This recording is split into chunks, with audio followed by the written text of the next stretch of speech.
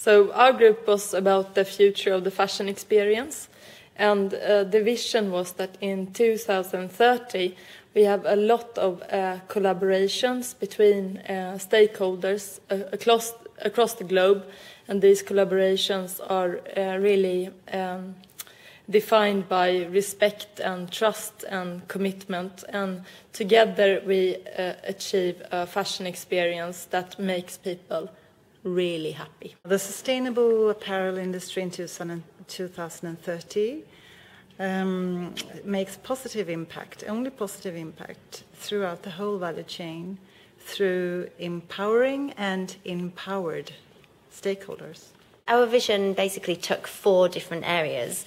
One is we were looking at the power shift to consumers, and how rather than there'll be a mindset and a change of them being central to, there won't just be buyers, there'll be sellers, there'll be traders. We'll see their actual responsibility within the value chain change.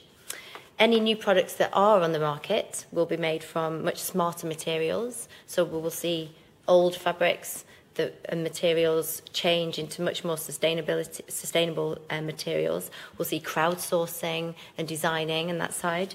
We'll also, the retailers and the brands that do exist, their business model will change to be much more about services. So it will be about swapping and swishing, all these different terminologies that the customer will get to know, lending and leasing, and it will be more about the customer experience, and they won't actually need to own as much product in their wardrobes. And what we found really exciting, we were looking at wardrobe management and what kind of services could be provided to allow customers to be able to say, actually, I haven't worn XYZ in so many months. Do I wear it again, or do I trade it? Do I, swap it with somebody? So some really exciting stuff there.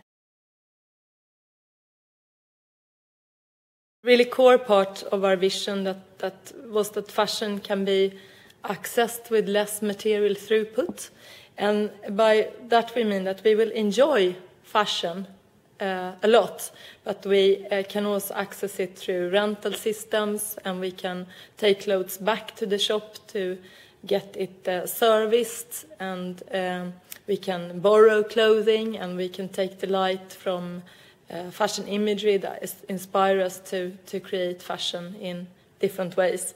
And at the more far-reaching end of our discussion, we were talking about how we can even play the fashion game without any clothes at all, how we can play with identity, belonging, and community and creativity in a very different way.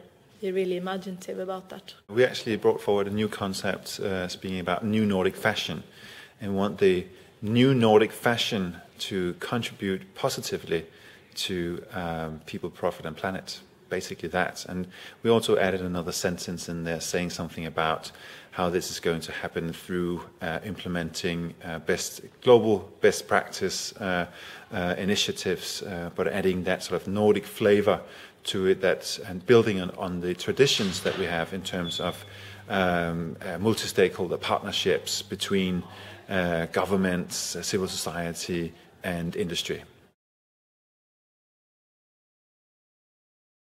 When we discussed what kind of support we need from the government, we were actually focusing on education, and we thought that the best thing that the government could do in terms of the sustainable fashion experience was to invest in educating both critical and creative consumers and citizens across all levels of education, so from primary school or even earlier up until university studies and beyond. Apparel and textile sectors should be contributing to a net positive impact on water, both water availability and quality in the river basins where the sector has its operations, looking at the specific local water risks and boundaries within those river basins.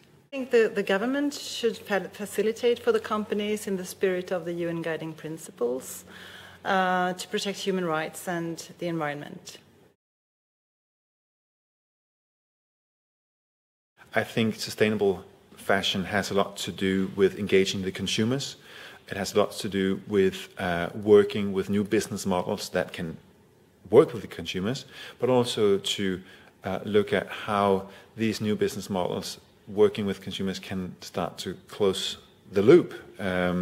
So we have more circular thinking in terms of resource efficiency and so on and so forth.